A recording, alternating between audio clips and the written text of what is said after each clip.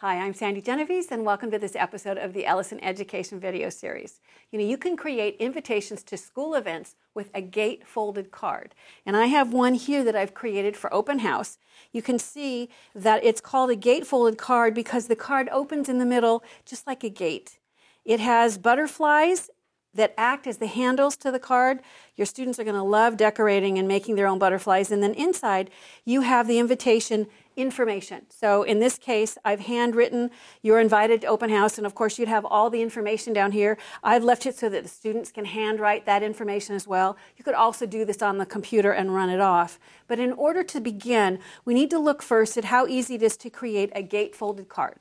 So if you take your paper and you fold it in half so that it is the size that you want your card to be.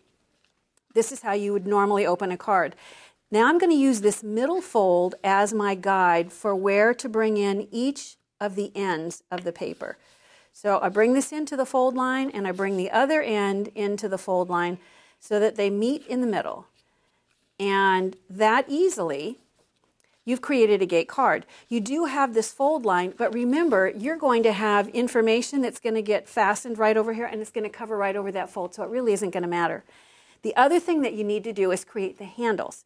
And if you look back at mine, you can see that what I did was I used butterflies.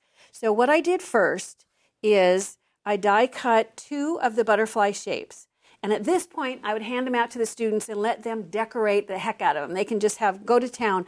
You can see that what I've done is I've used black to add some detail, and then I've gone back over with a white pen and just added dots and even some sort of stripes. But I've decorated the whole butterfly. And once the kids have decorated those butterflies, then you want to fold them. And it's best to fold them together. So put them in a stack together and fold them right down the center.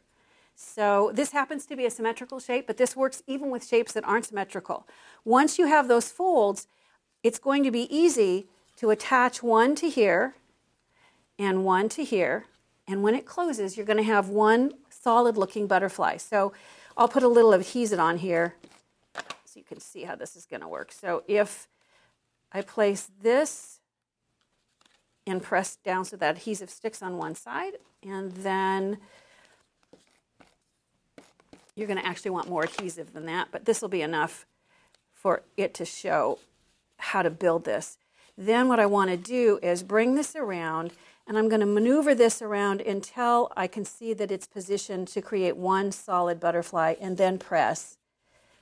And that creates the handles. Remember, the kids are going to have it all fully decorated, and then it's just time to go back and add in the open house information. Put your adhesive cover right over that middle fold line so you don't even notice that anymore.